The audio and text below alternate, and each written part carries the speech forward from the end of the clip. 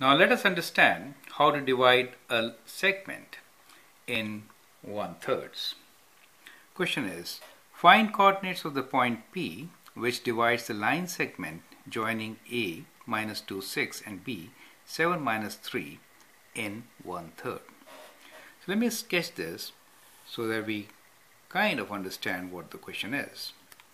Now it says we have 2 points A and B, which is minus 2, 6. Let us say minus 2, 6 is somewhere here, and B is 7 minus 3. 7 minus 3 is somewhere there. Okay, so basically what we have here is kind of a line segment which joins these 2 points, right?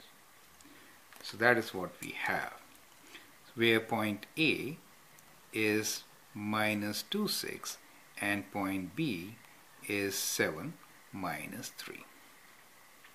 Now we need to divide this line segment with the help of point P so that it's divided into 1/3 and 2/3. That is what we need to do. How to find that distance? How to find that point? That is the real question. Okay, so what we can do is, let's drop a perpendicular vertical line from A, right? This is a part of construction, and we'll draw a horizontal line from B.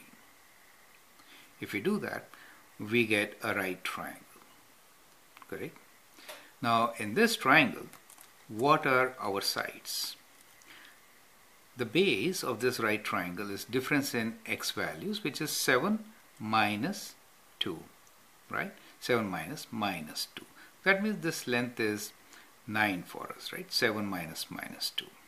And the height is difference in the y values, 6 minus 3.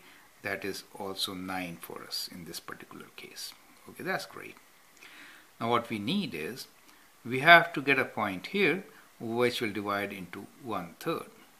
So that is possible if we divide this line also in 3 equal parts. So if I divide this line into 3 equal parts, then it should be kind of 1/3, right? So maybe here, correct? So 3 equal parts. So let's say this. So, and if I divide this horizontally in 3 equal parts, then let us say this is kind of here, right? So if I join these 2 points, we get a point on the line AB. That should be the point P, correct? So this point P should have x coordinates, which is from here 1/3 away. Do you see that? And the y coordinates, which is also 1/3 away. So that is how you can get the point P, right? So that is a basic concept of answering this question. So if I'm moving 3 units from here, then minus 2 plus 3 is indeed 1. So x coordinate is 1. And if I'm moving 3 units down, because vertically also in this case is 9, 9 divided by 3 is 3. 3 units down from 6, the point is 3.